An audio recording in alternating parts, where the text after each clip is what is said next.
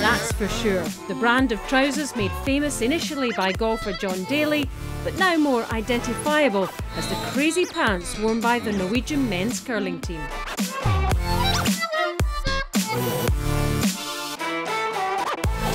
I think maybe it has helped with sponsors and all that for curling in general across the world. The team wanted something different for the 2010 Olympics, and they needed the trousers to be red, white and blue of the Norwegian flag. But the rest of the team weren't quite prepared for what Chris eventually found online. No way I'm playing in those pants. Why? I look like a clown. And if you do bad in those, the press is gonna kill you. To me it looked like a drunk Dutch ice skating fan. It's going to be great to win in these pants, and it's going to be terrible if we lose. It was just absolutely huge. We did not expect such a rise in sales. A couple of days later, the CEO from the company calls me up and he says his website is crashing down and they have like more hits than they ever had before. And so he said, I'm flying up there to talk to you guys.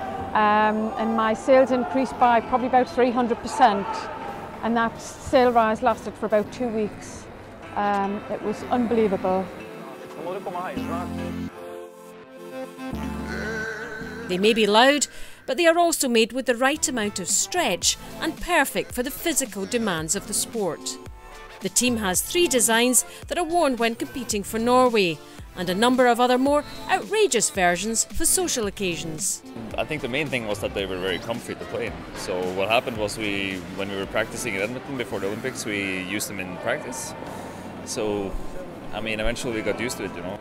The most brilliant thing we ever did. We have a trademark now. Wherever we travel over to Canada, I mean, we get recognized.